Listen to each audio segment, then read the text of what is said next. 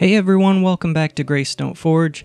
So today I'm going to be making this cupping tool which I need for a few future projects. And I'm going to be making this out of some 3/16 thick steel pipe, which is about 2 inches in diameter and roughly 8 inches long. And I am going to end up cutting this down to its final length later, but for now I'm just going to work on forging out the rounded edge all around the end of this pipe. And my plan is to heat up the entire end of the pipe, and then using a cross-peen hammer, I'm going to start working the edge around to hopefully get a more even curve all around.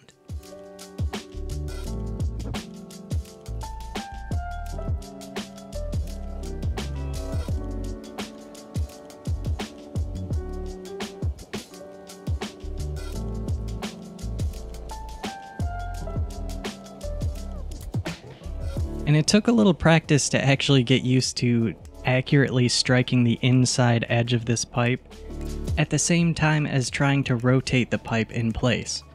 And I think one of the things that made this so difficult was the fact that I'm having to rotate my hand around because I'm grabbing the edge of the pipe.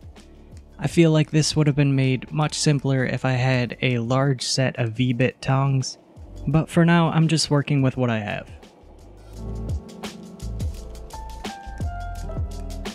So as I'm working around this edge and starting to flare out the end of the pipe, I'm trying to be careful not to actually strike on the corner of the anvil so that I don't pinch the steel and actually make it thinner. I'm trying to keep my strikes at about a 45-degree angle, and I'm just going to continue working around this rim until it starts to flare out pretty evenly.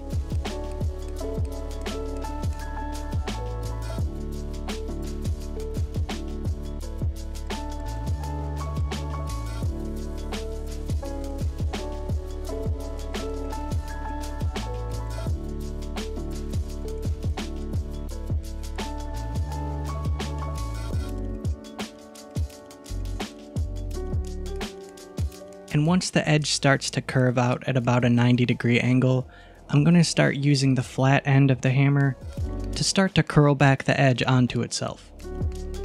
And I'm also trying to use my tongs to push back on my hammer blows.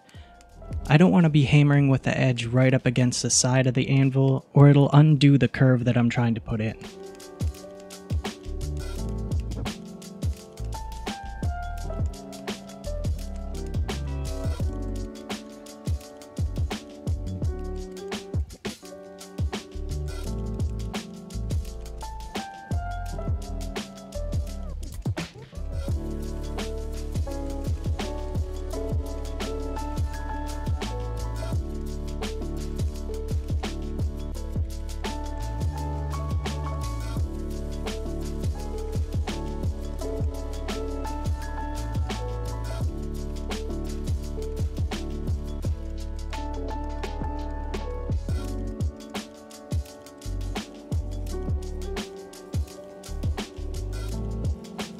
And after I have the curve rough forged in, I'm going to start laying out where I'm going to cut up this pipe.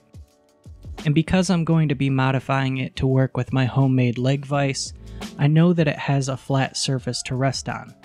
But if you have a leg vise that has more of a traditional curve to the top, just keep in mind that this might not work exactly the same.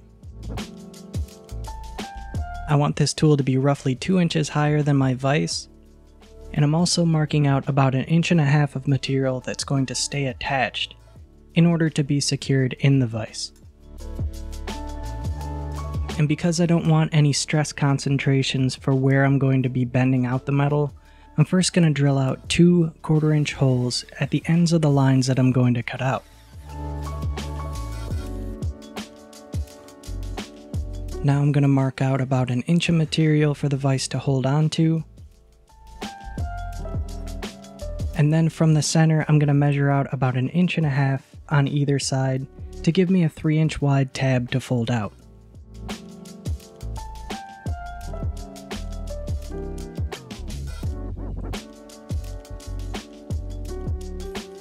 Then I'm just going to cut out these lines with the angle grinder and a cutoff wheel.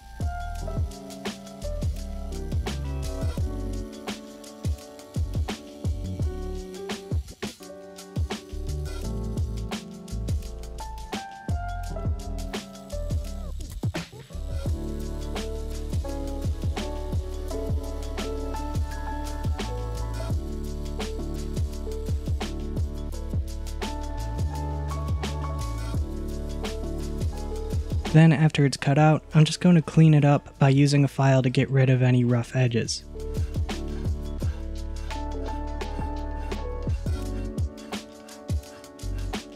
Now all that's left to do is to flatten out the tab that's going to be secured in the vise, and sand a better finish onto the rounded edge at the top.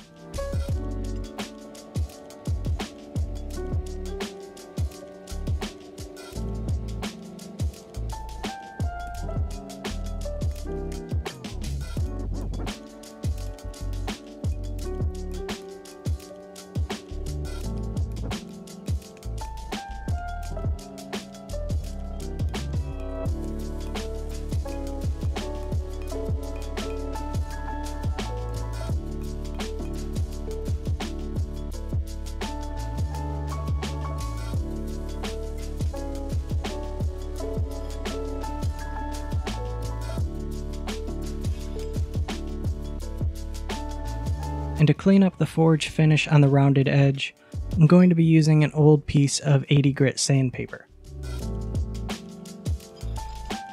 I'm also going to be holding the part off the edge of the vise, using the piece of the tab that I already forged out. This makes it easier to pull at the sandpaper from underneath.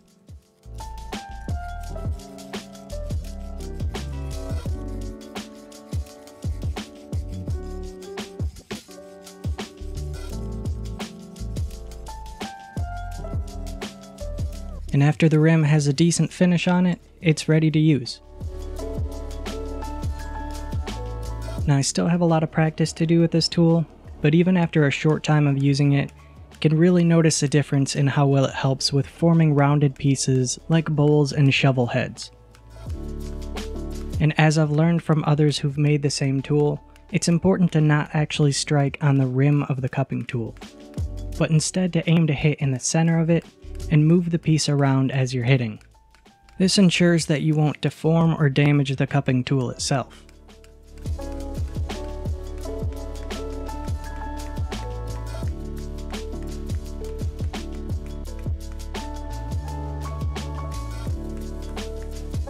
That's all for today. Thank you for watching, and I'll see you in the next video.